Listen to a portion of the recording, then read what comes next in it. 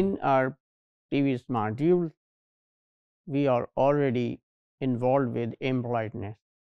Actually, politeness and impoliteness, they are reverse of each other, and we need for impoliteness to understand politeness. So let's see what impoliteness is, as we have defined politeness in previous module. So here we will define impoliteness, so that by comparison we may understand the both the concepts which are involved here. It is easy to notice which impoliteness. We can't say directly politeness.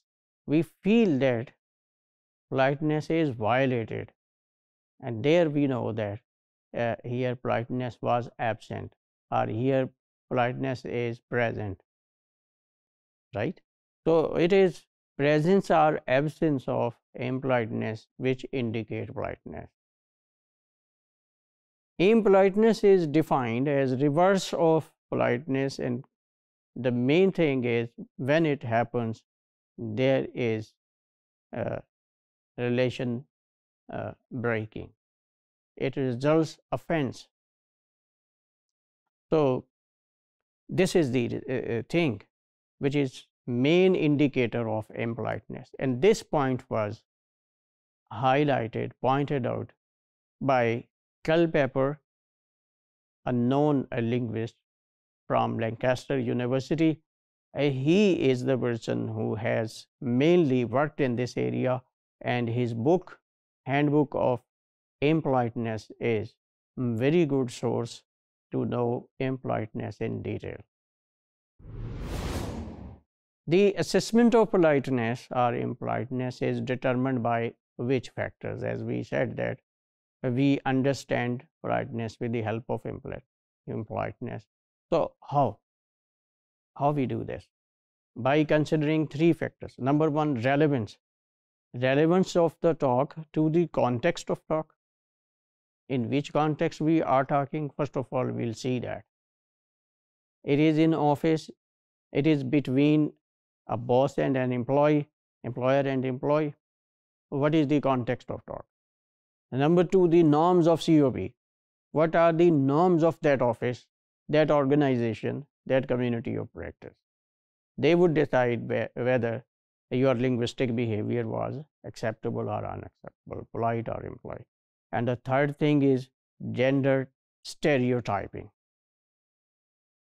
How people expect that a man should use language and a woman should use language. This is gender stereotyping. Impoliteness cannot be assessed outside of the context of COP.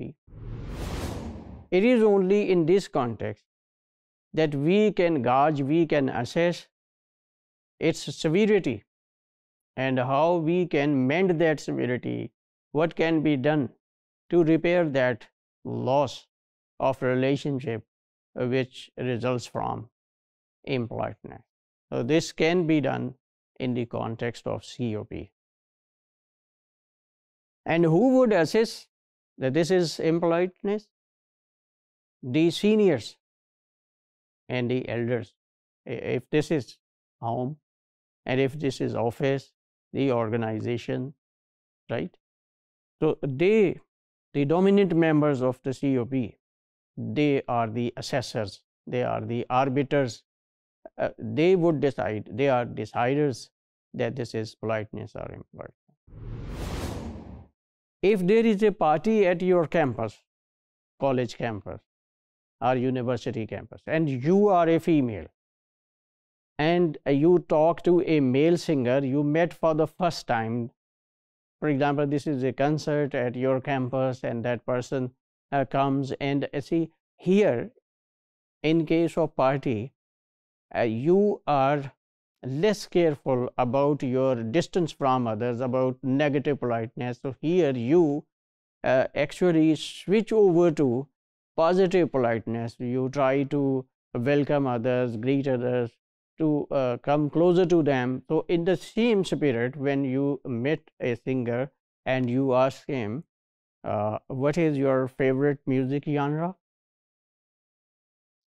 You like jazz, classical, etc. Now what happens?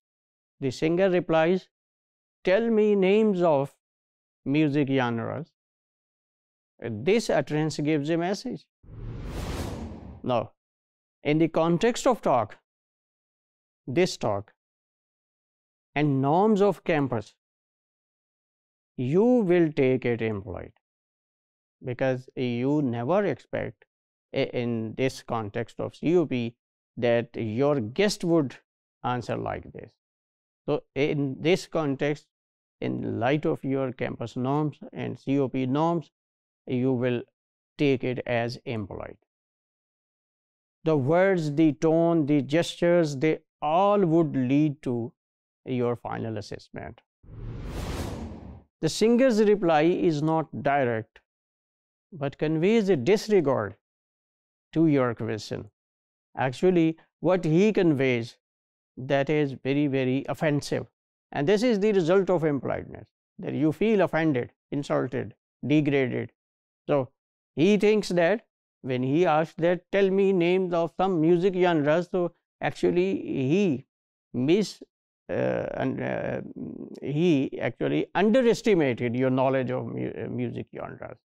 So he says that they are asking me what is the level of their own knowledge, and especially women, what they know about such kind of serious things like music genres. For a musicians, these things are very, very knowledgeable, informative persons can know them. So they are very, very important things for such people.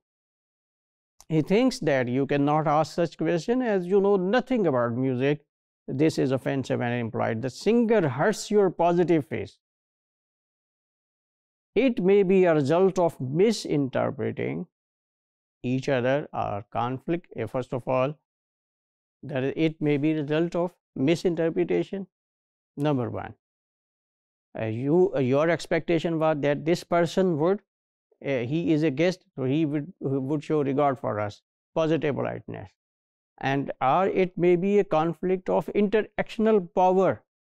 He is male and you are women.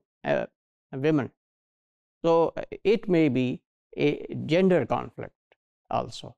So which of these interpretations of this talk would be regarded as impoliteness? Which is the main factor for assessment? So it depends upon different factors which we have talked already in this module.